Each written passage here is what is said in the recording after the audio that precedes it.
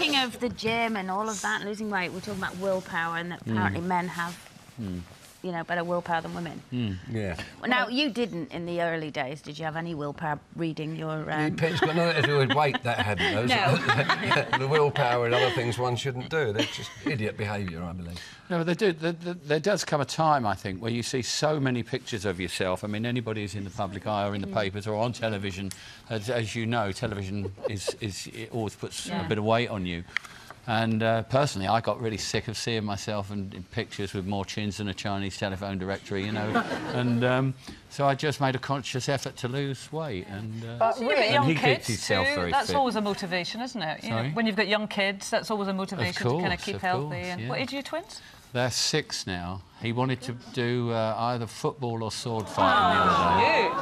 Gorgeous. I chose sword fighting. But Rick, you only gave up drinking and smoking really recently, didn't you? Well, 4 o'clock yesterday afternoon. I was going to as a role model.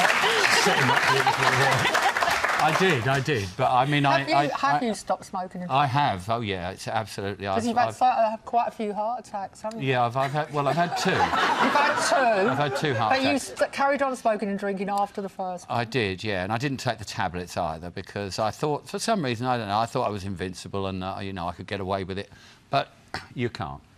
And I had the second one, and it was just awful. So I thought for everybody, and mainly for me, you know, stop it and start to live properly now. Did so he have something to do? And I'll tell you something, I have to say, it's really easy when you want to do it, but you've got to want to do it. I've found that out now. I've been to see therapists, I've been to see all sorts of people, and none of them could stop me smoking or drinking. The only one that was going to stop me was me. So what was it then? What was the thing that Well, the made you heart think... attack.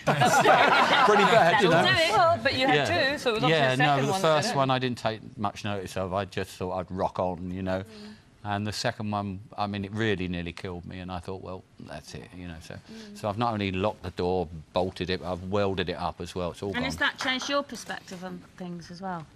Have you become cleaner living due to your friend here? I can't get any cleaner living. I'm a pain in the derriere because I don't do anything.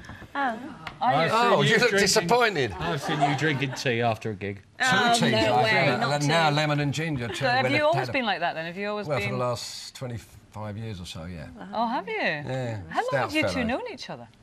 About 150 years. 1965 we met, about the 29th or 30th of May. It's my birthday, so I remember. So, and it just kind of went downhill ever since then. I just don't know what happened. Funnily enough, we were drinking tea then, weren't we? Yeah, we were. That's all we drank then was tea. Yeah. We've gone back to drinking tea. We were lucky because all that bad stuff we didn't start till we were nearly 30, so that's probably why we're still alive. Is we'd started earlier. Believe it, yeah. I don't really laugh. I'm serious. We would have been dead probably.